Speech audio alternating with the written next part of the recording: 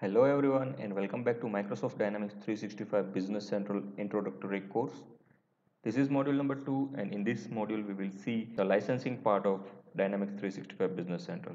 In previous module, that is module number 1, we have seen an introduction about Dynamics 365 Business Central. In this module we will first see how many different price points Dynamics 365 Business Central is available, and in lecture number 2 we will see the features list that are available in essential licensing and what is the per user per month licensing cost for an essential license.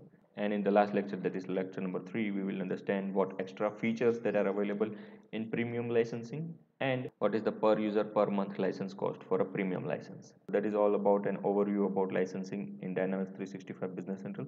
In next lecture we are going to start what are the different price points in which Dynamics 365 Business Central is available.